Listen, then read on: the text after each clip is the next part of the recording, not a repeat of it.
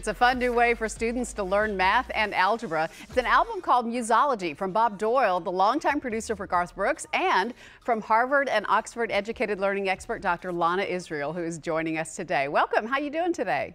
I'm doing super well. How are you, Meryl? I'm great, thanks. I'm so interested to learn about this because I was never the best math student, but boy, tying it in with music would have helped me a lot. Tell me more about it.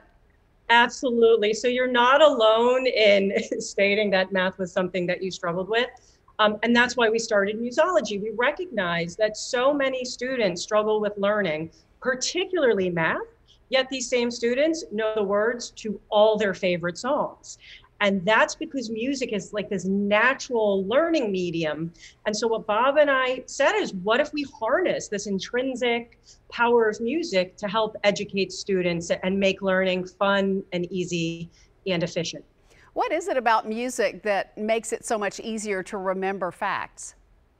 So there's a lot of neuroscientific research out now that indicates that music directly activates brain regions that are critical for successful learning, namely memory, attention, motivation, and emotion. And that's like the perfect storm when it comes to learning, activating all of those brain regions. Left and right, X up. Talk about some of the folks who were involved in the production of this. I understand there were a lot of big name producers that helped with the project. We had the opportunity to work with amazing producers, Ryan Toby, who has worked with Usher, Justin Bieber, Will Smith, Maria Christensen, who wrote Waiting for Tonight by Jennifer Lopez, which I'm sure you all can remember every single word to. And again, that's the idea behind Muzology. If you can remember the words to songs for decades, what if we could do the same thing when it came to academic subject matter that you or your children are learning in school? Yeah, and this is a particularly timely topic, I think, as kids are doing a lot of virtual learning these days. How is this being used right now? I'm so happy you brought that up. We're seeing amazing interest and success when it comes to remote learning. In fact, we have parents and teachers say to us, Muzology is the only thing their kids will actually use when they're learning remotely and at home.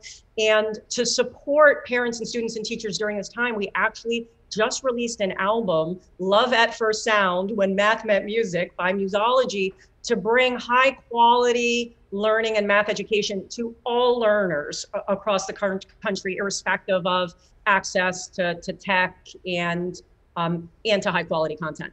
All right, so tell us how we can get the album and where we can find these videos too. Absolutely. The album is available anywhere you stream or purchase music, Amazon, Apple Music, Spotify, anywhere you go to listen to music, you'll find the album.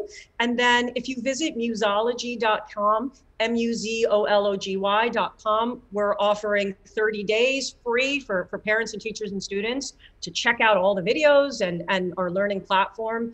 And we're so excited to see the results we're having throughout the country, not just in terms of academic performance, but also student self-confidence and making math enjoyable and fun. And that's so important. Thank you so much for joining us today, Dr. Israel. Fascinating, just fascinating. Absolute pleasure. Thank you, Meryl, for having me. Sure. If you'd like to get a link to where you can find the Muzology album or the videos, you can log on to our website at newschannel5.com.